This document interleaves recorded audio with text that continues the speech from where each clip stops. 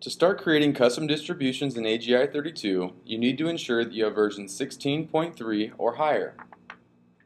Start by changing the units to feet by selecting the Units button at the bottom of the screen.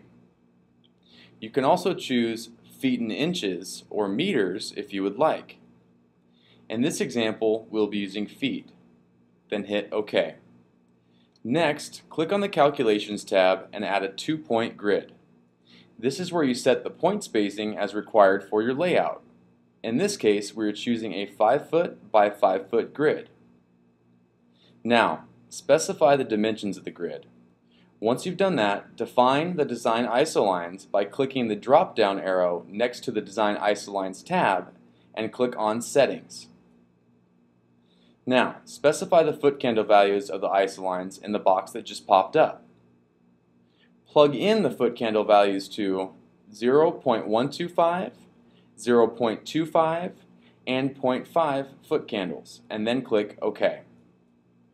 In this case, the 0.5 foot candle line is represented by the green line. Colors can be customized to your liking. In this example, we have just chosen to use green, but you can use any color that you would like.